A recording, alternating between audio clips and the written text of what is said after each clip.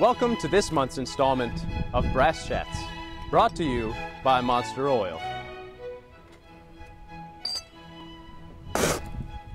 What is this? 21 year?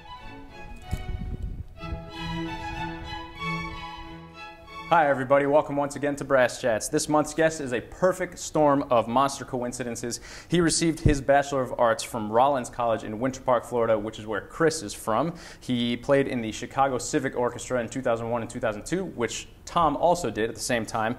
And as if that wasn't enough, he was born in Washington, D.C., which is where I grew up. He's been principal tuba of the Boston Symphony Orchestra since 2003, which is 12 years for all you math lovers out there. And he teaches at the New England Conservatory and Boston University, and well-versed in pretty much any style of music one can make with low noises. Mr. Mike Roylance, thanks so much for being with us. My pleasure. Yeah, great to have you. Thanks very much for your time. We're really happy to be here. Let's start with what everybody's probably thinking, but nobody ever says. Why tuba? I was 2 weeks late for band. And they didn't have a tuba player? I didn't have a tuba player. Okay, what were your first notes like? Every note was a pearl. Yeah? Yeah. Every single time? Every single time. Note comes out, that's success for that day? Essentially, yeah. Oh, man, I feel the same way. Yeah. All right, so what's a typical day for Mike Roylance these days? My 3 kids are getting up around 6:30 and diaper changes, get the 2 older girls ready for school, take them to school, go into, drop them off, and then head down to Symphony Hall and start doing my routine. All right, what's your routine like, if you'll share it with the world? It's kind of top secret, but it's basically just all the brass fundamentals from buzzing, free buzzing, mouthpiece buzzing to lip slurs, long tones, usual stuff. Sure. How long does it take you? About an hour. About an hour for your daily routine. Yeah. And that's before you start working on any etudes or practice or anything solos, like that. yes, or my Grammy record or whatever. Okay, right, sure. But you're on your 13th Grammy now, right? 14th. 14th, okay, Thanks I'm sorry. a lot. Pardon. Yeah. Okay, so talk about some of your musical influences. You started out, right, what year were you when you started playing tuba? Well, I was 10 years old. 10 years old, yeah. so 5th grade, 2 weeks late to the first day of band. And then I assume that after you got past the every note is a pearl stage, you started listening to tuba or musical influence, anything like that. Talk about some of that. What inspired you? My first influences in playing the tuba had nothing to do with tuba. I wasn't exposed to a lot of great tuba players early on. I had some great band directors in Florida. John Gorecki at Millwee Middle School, probably remember Millwee, and then Don Schmaus at Lyman High School. And primarily I was influenced by jazz musicians early on. Trombone players like Irby Green and J.J. Johnson, and then Clark Terry just passed, but he was a great influence back then. But my band director was a trumpet player, and so I was clearly influenced by trumpet players for a long time. So he asked me to play the electric bass in the jazz band, so I started doing that early on, and that definitely put me in that direction. And whenever I was listening to music, it was the great Maynard Ferguson band or Count Basie or Louis Bellson or all those guys. So yeah, absolutely. Okay, so jazz came first, maybe before being an expert at the tuba. Yeah, I started on piano when I was 5 or 6, and did that for about I don't know, 6 or 7 years, and up through some early Mozart kind of thing. So classical music was always there. It was definitely the foundation, and then I kind of got into that, and then there was always the high school garage rock bands that I was playing in too. So sure, on electric bass. On electric bass. Okay, yeah. Very cool. So as I mentioned before, you're a guy with a giant musical background in terms of versatility, and I want to speak to that a little bit. In a phrase, you've done it all. You did the Disney Future Corps. You've done brass ensemble and pep band stuff at Rollins. You taught there. Dixieland Jazz, big band, Broadway shows, chamber, just, you name it. How have you benefited from so many different genres? I guess just from all the experiences of the different genres. I have a really, really vast library of styles and experiences to draw upon it. And when I'm playing with the BSO, some of the stuff may be appropriate, some of the stuff may not. When I'm playing with the Boston Pop, some of it may or may not. I guess I've just benefited by having an extremely large resource of material to draw from. Every time I play a note, whether it's a long you know, big whole note, or if it's a passage that I'm playing melodic material in. So. Yeah, and that informs all styles that you're playing. Absolutely. Everything that you hear all day long will influence you. Sure, that's a good tool to have, and it kind of sounds like that gets me into my next question. Really, we sound kind of similar, I think, in how we sort of developed. I don't know if you had a moment where you said, okay, that's my light switch, I'm going to be a professional tuba player. Because from what you have just been saying, you did the high school garage band kind of stuff. You played, you know, electric bass in the jazz band. I played drums in my jazz band. I'm a trumpet player. So, you know, you just kind of get everything you can, and you just keep gravitating towards these ensembles, and it becomes more than a hobby. Would you say that's how it happened for you, or did you have one of those light switch moments where it's, I'm going to be a tuba player? No, I'm still waiting for that light switch to happen. I was not going to be a professional musician. I really didn't understand the career path until I had my first private teacher, and he kind of really showed me a lot of options that I wasn't really even aware of. And even up till my first job at Disney, I was essentially going in the direction of like a pre-law degree, because both my parents were in law, and that's what I was going to do. And I was just going to do the Disney thing for a couple of years, and it morphed into the 13, 14 years there, and then we were laid off at Disney, and I might very well still be there if we weren't laid off. And so I was at a crossroads of what am I going to do? You know, tuba-wise, there's not that many options. You know, for every orchestra that has 4 trumpet spots, there's only 1 tuba, and so it was either completely go all in, move to a new town and kind of retool from that commercial background to classical, or change careers completely. When I almost did the other one, which was becoming into the aviation industry, because I'm really into flying, and fortunately, I got steered to Chicago, where I met one of my greatest influences ever, Mr. Tom Brown. I was going to say, is it Tom Brown? Yeah. That's great. He plays he plays a little bit of electric bass too. Yeah. He's not as good as you. I haven't even heard you. There's no way. But okay, so I was talking about you were talking about aviation a minute ago, and I had a quick question about that. Your bio says you're a pilot with an instrument rating. Yes. Now, insert dumb instrument joke here. Tuba instrument, haha, get it. But seriously, what does that even mean? What is an instrument rating?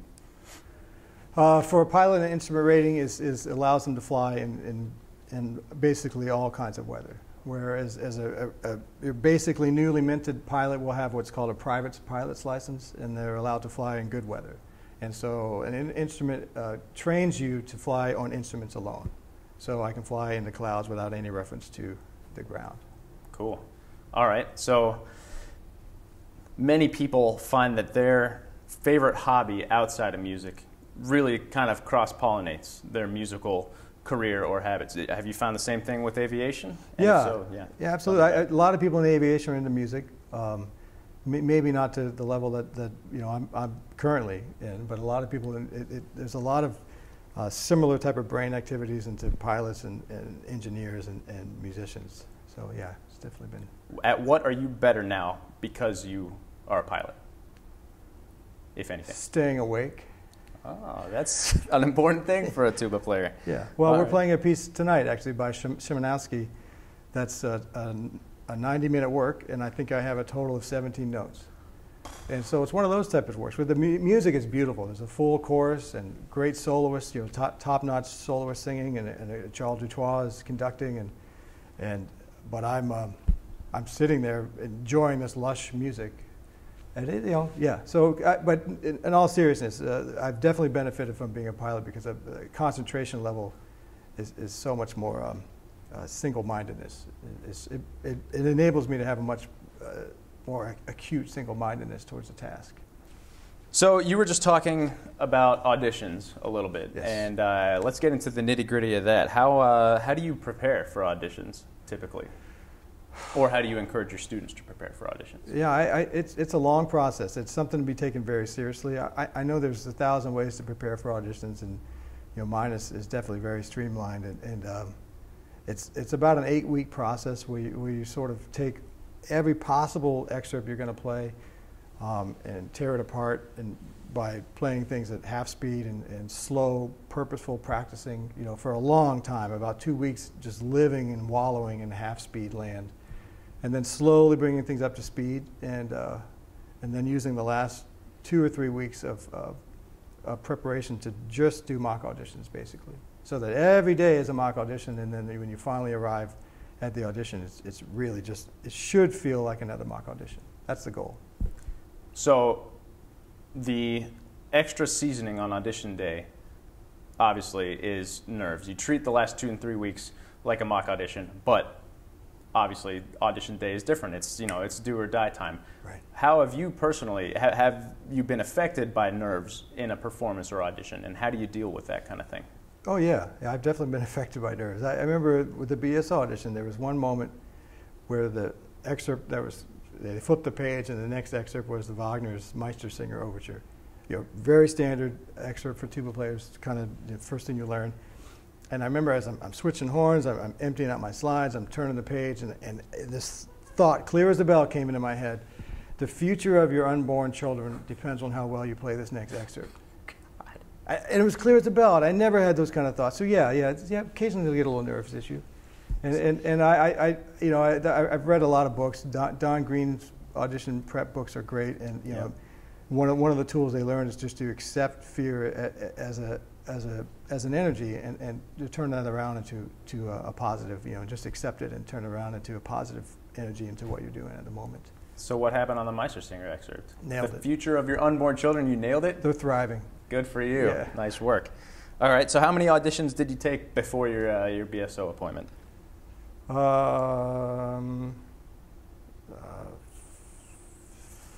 or 6. 5 or 6. Cool. Yeah. Yeah. Did you find that you got a little bit better at each one? I mean, lots of people say auditions are kind of a game in themselves in terms of how you approach them, and you get better at auditioning. Did you find that was true for you? Yeah, absolutely. Every audition was when you leave an audition, you carry all that experience into the next audition. So you're always at an advantage, but that doesn't mean you're going to succeed at every audition. I mean, I've had auditions, you know, right out of the block where I made it to the finals, and then the next audition I didn't advance out of the prelims. One Marine Band audition I made it to the finals. The next one I didn't advance. So, yeah. But the only way to get better at auditions is to do them. So how do you deal with that? You make finals. Next one you don't advance. How do you parse out the I'm not as good, I'm not worth being here?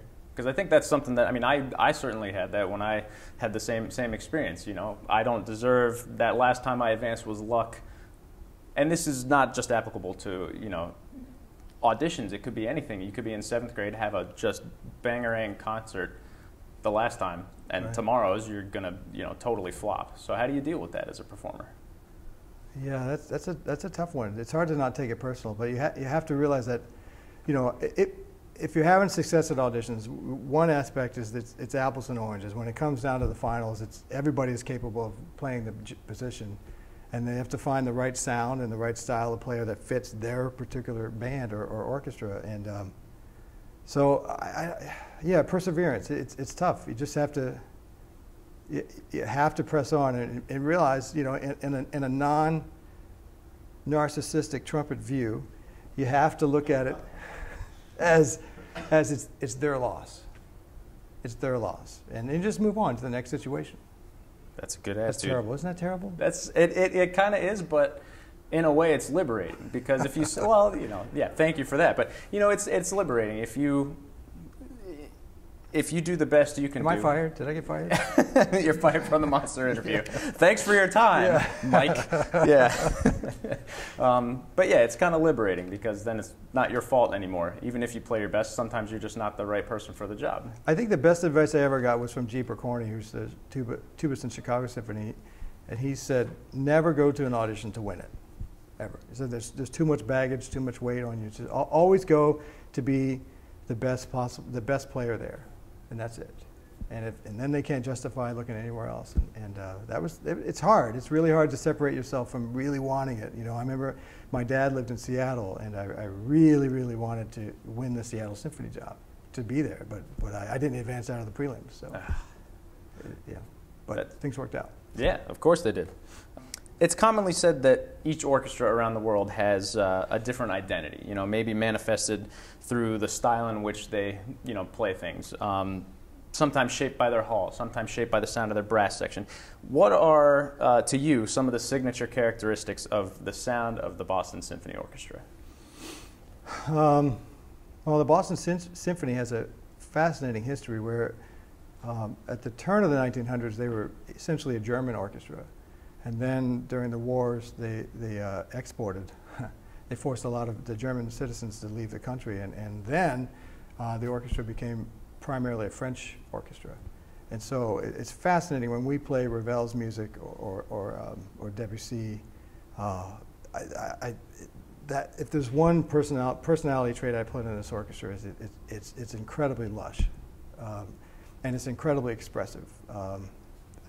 All the principals in this orchestra, whenever there's a moment for them to have even if it's a 4-beat solo or a 2-note solo or a 32-bar solo, it's like going to school every time, listening to these people play. So it's amazing.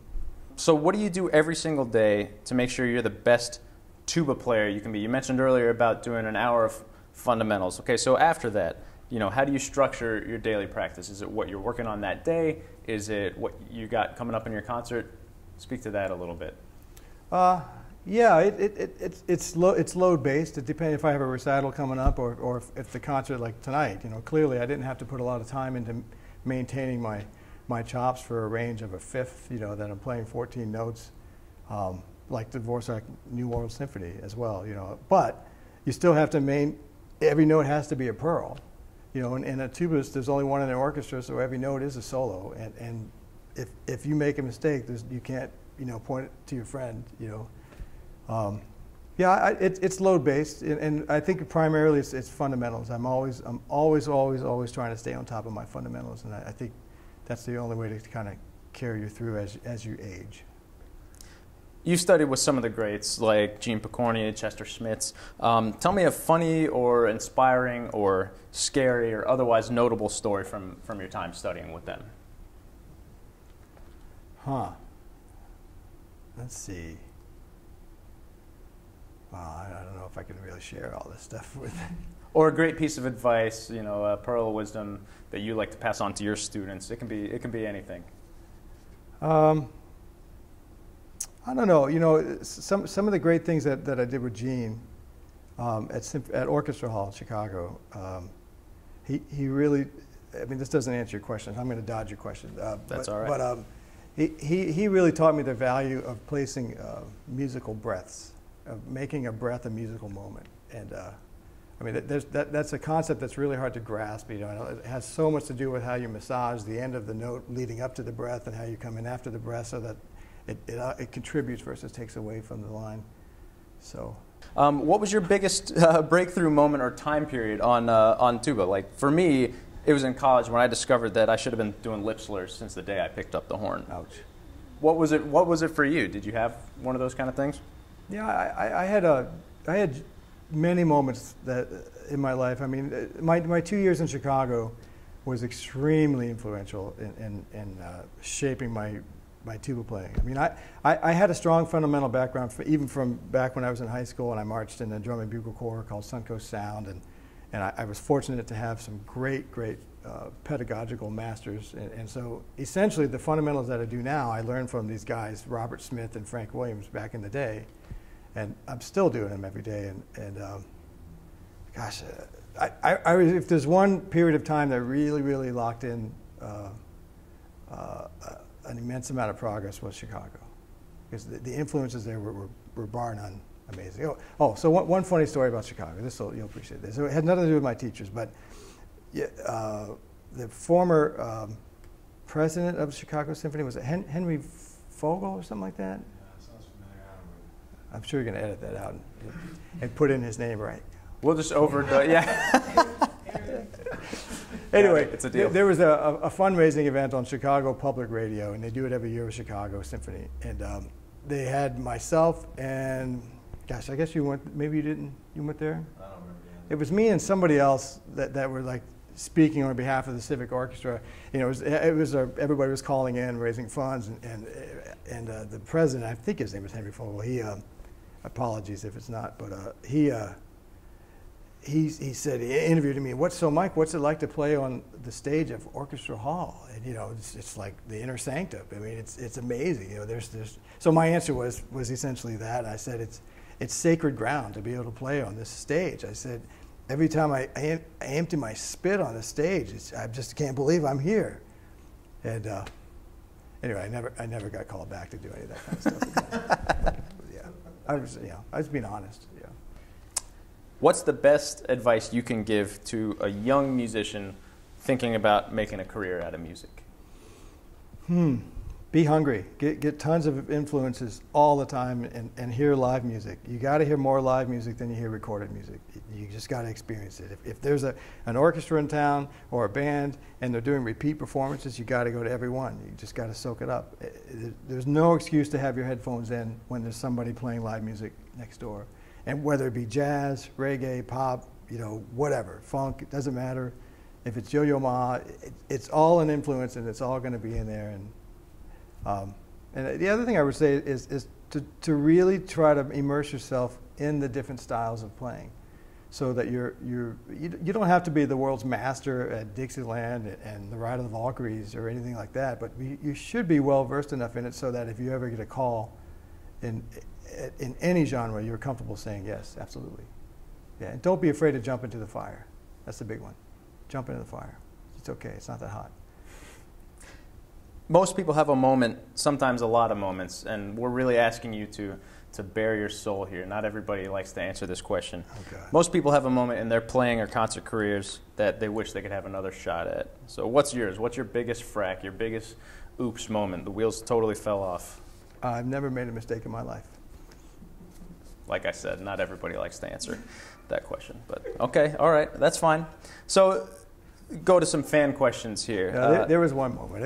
There was this piece that the BSO was playing. It was during my probationary year. So, and it seemed to me like every week was a major tuba orchestral type of test piece. And but this one piece, it was a premiere of this composer Thea Musgrave, and the one movement that I was featured in was something about sea monsters. Go figure, they use a tuba for that. And the part actually had me, it said in there, stand up and walk forward 10 paces while playing the solo. There was a lot of pressure for a guy on probation to do this. And anyway, I goofed, and thankfully my many years of influence in the improvisatory years kind of got me through it. It wasn't terrible, but it was off. But anyway, I go downstairs, and I remember our principal cello during intermission, he goes, "What happened? Did you get lost?" And I just shrunk down. And, I was like, but at that point, up to that point, I thought that nobody had even noticed. And, yeah, I just walked away. Shame. 2 questions left in this segment, and this one's kind of a serious one. What are your thoughts on the disparity between the number of orchestral music students today and the number of jobs that exist now and in the future?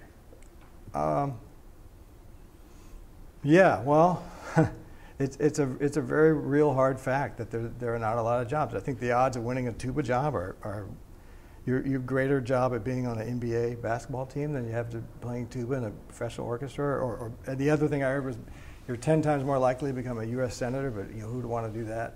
So, yeah, I don't know. I mean, I have a lot of students between the schools I teach, and I don't think it's my right to discourage anybody from pursuing their dream.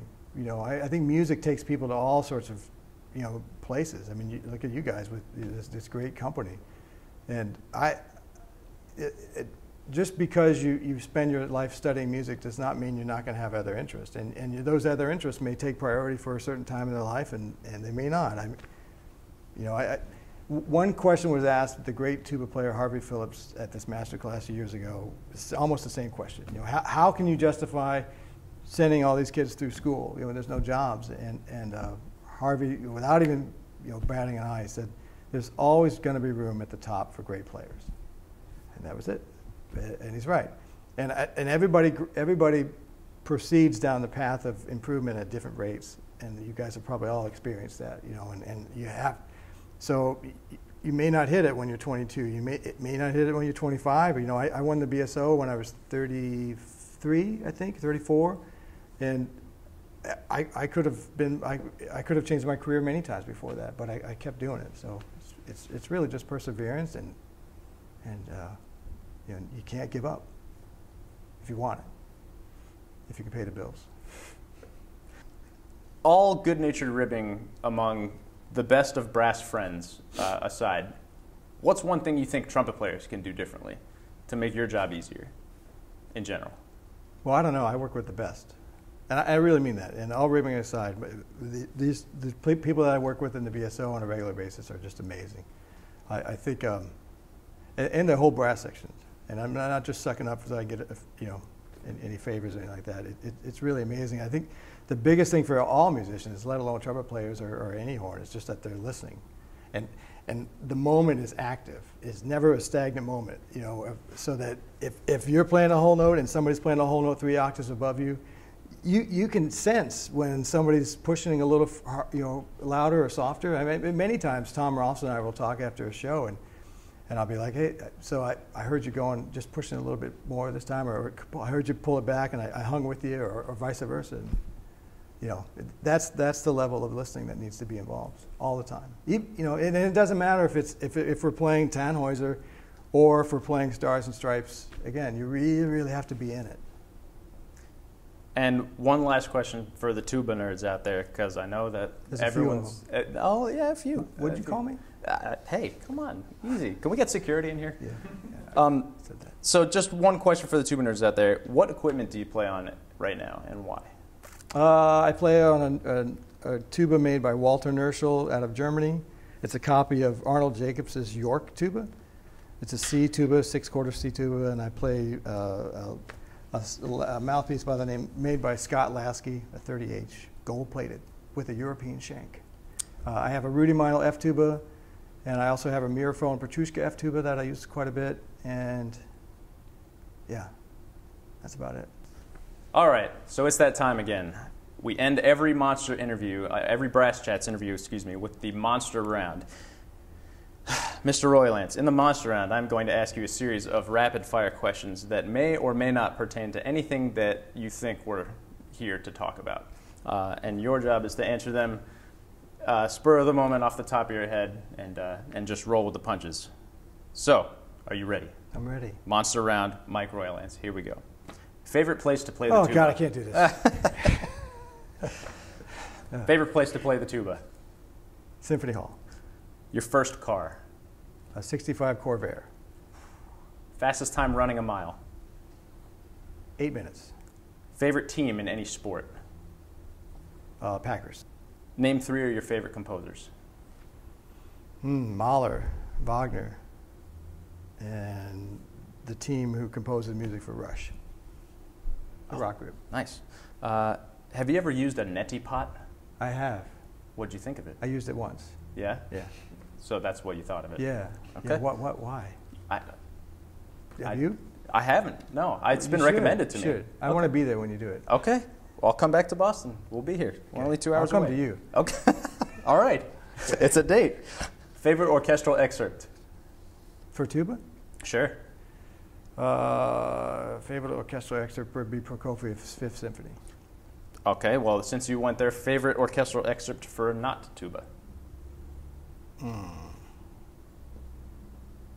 I'll have to say the short call from French horns, the Strauss short call. Favorite plane to fly? Favorite plane to fly? Well, I haven't flown that many, but right now it would be the Piper Arrow. James Taylor or Randy Newman? I don't know. I work with James Taylor a lot. He's great, but the song Short People, come on. I mean, you got to give it to the man. Okay. That's it. Least favorite orchestral excerpt? Dvorak New World Symphony. If you could have achieved the same level of accomplishment playing a different instrument than tuba, which one would it have been? Cello.